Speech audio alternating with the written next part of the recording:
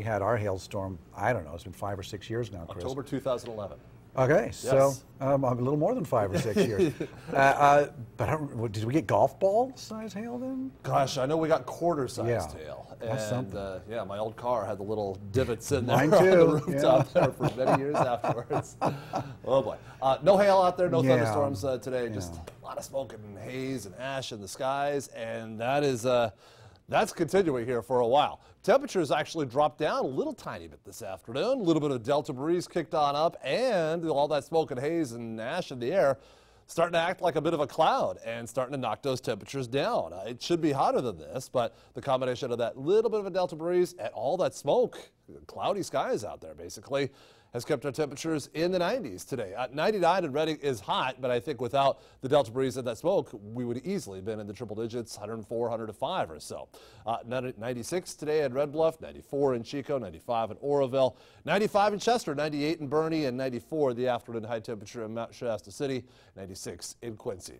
Let's take a live look outside and well, show you, I don't know what we're showing you. It's Lake Oroville, but you can barely see it here in this shot here from our Bloomer Hill camera looking down upon it. Normally, the lake is just beautiful to see, and then you can look off in the distance, and on a really clear day, you can see the Center Buttes off in the background.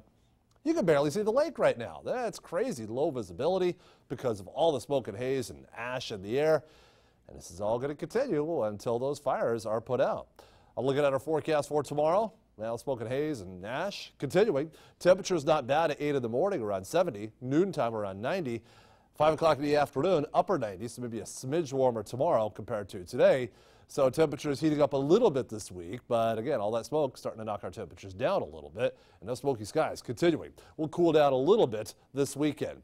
Before we get to the weekend, well, here we go again. Another fire weather watch in effect for the Sacramento Valley, the surrounding foothills, the Shasta Valley, and the Sierra Nevada as well, starting Thursday afternoon, going into Saturday evening. This is the precursor to a red flag warning, just saying fire conditions could be very extreme yet again. Main threat will be the gusty winds potentially developing 10 to maybe 20 mile an hour gusts developing by Thursday afternoon, Thursday evening.